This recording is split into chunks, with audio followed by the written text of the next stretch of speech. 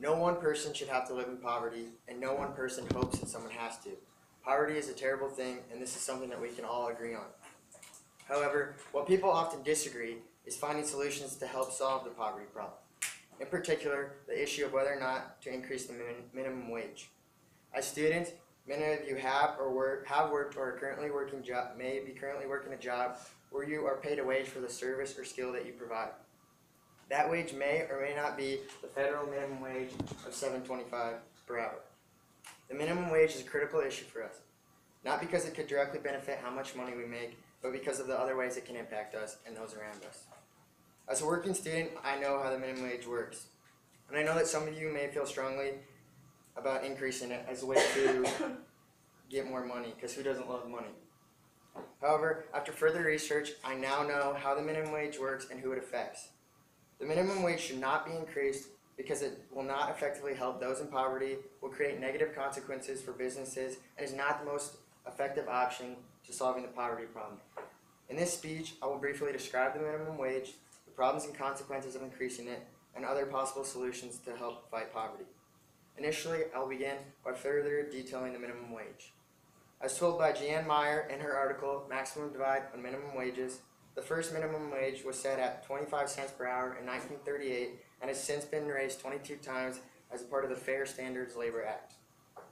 Defined by editor Joel Benotti in the U.S. minimum wage, quote, the Fair Standards Labor Act provides workers with minimum wage, overtime pay, and child labor protections, end quote. Essentially, it is a rule book that protects students' rights as workers as well as the other workers that work by the hour. However, many states also have a higher minimum wage than $7.25. According to the 2016 Wages and Hours charts from the United States Department of Labor, 29 states currently have a minimum wage higher than $7.25.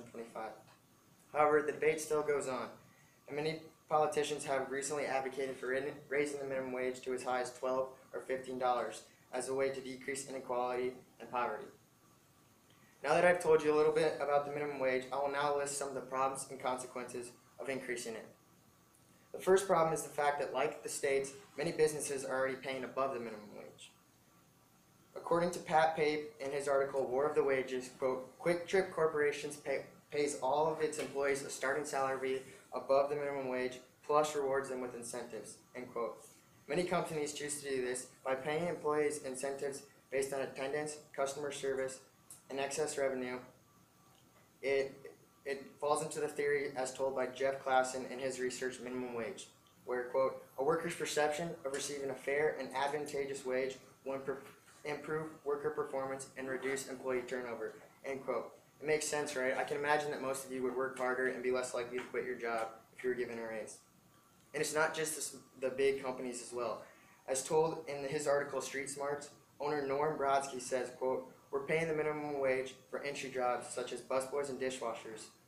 Other hourly people are making more, but none as high as $15 per hour, end quote. This is because businesses would no longer be viable due to an increase in labor costs, and they can't raise their prices because customers have a willingness to pay. Some of the consequences can be seen in Clay Moffitt's piece in the Business Journal Serving Fresno. Moffitt quoted local business owners about the effects of the newly minimum wage of $15 per hour in the San Francisco area. When asked why his business was now closing on Mondays and Tuesdays and opening later throughout the rest of the week, local business owner Craig Sharton said, quote, we lose about $900 every Monday, Tuesday, and Sunday that we're open. My business is in critical condition. For the past several months, expenses have exceeded revenue. We made some cuts to our hours and payroll, but they didn't happen quickly enough, end quote. Imagine your boss called you into a meeting and said that due to an increase in prices, they have to cut some hours and staff, and you're no longer with the job. A lower wage certainly beats unemployment. This is one of the many examples of businesses being hit hard by an increase in the minimum wage. So we must ask ourselves, is a couple of people making more money worth businesses struggling and potentially having to cut hours and staff? The final problem with the minimum wage is that it fails to address those in poverty. Many in favor of increasing the minimum wage first of all speak of making it a living wage. The problem with this, as you can imagine, is that the cost of living differs throughout the country. Certainly it costs more to live in New York or California than it does in Iowa. But the cost of living can differ within the same state as well. According to Nobio.com, a statistical website that uses the Consumer Price Index to measure cost of living, rent is 43.6% higher in Des Moines, Iowa than Cedar Rapids, Iowa. The cost of living differs vastly all over. There is also evidence that the minimum wage does not help those in poverty. In Barbara Mantle's report, Minimum Wage, she quotes Douglas Holtz-Eakin as saying, quote, "The minimum wage is a poor tool to fight poverty because it does not target those in poverty. Only 7% of those with a job are in poverty, while only 25% of those without a job are considered poor," end quote. Too often we associate having a job with being poor or not, and this is not often always the case. In addition, according to a report from the United States Department of Labor, only 4% of all workers were paid at or below the minimum wage, and half of those workers were under the age of 25. This makes sense because as you can imagine, most of the minimum wage workers are young people, similar to us, earning a single income. Increasing the minimum wage would help these people and not the low-income families that need it the most. Now that I told you some problems and consequences of increasing the minimum wage, I will now list possible solutions to help fight poverty. According to Jan Meyer, several of the bills that have been proposed by Congress involve indexing or increasing the minimum wage over time. She says the benefits of this will be avoiding disagreements, wages keeping up with inflation, and businesses having time to prepare for an increase in their labor costs.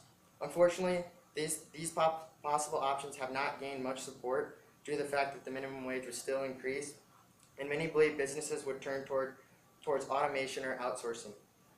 The most popular solution, and potentially most successful, is the Earned Income Tax Credit. As David Newmark explains, only the wealthiest will be taxed, and businesses will not have to raise their wages. In addition, Newmark says, quote, "The Earned Income Tax Credit is based on family income and structure. It effectively targets low-income families while the minimum wage only targets low-wage workers," end quote. Now that I've told you about the minimum wage, consequences and problems with increasing it, and possible solutions to fighting poverty, I'll begin to conclude the speech. No matter what your stance is on the minimum wage, everyone can agree that poverty is a terrible thing and no one should have to live in it. The minimum wage plays an important issue. It may or may not directly harm us, but increasing it will not effectively help those in poverty, businesses, and our economy. It is time we start looking at other options other than increasing the minimum wage, because we need to find a way to successfully help all those in poverty, businesses, and all others that call America home.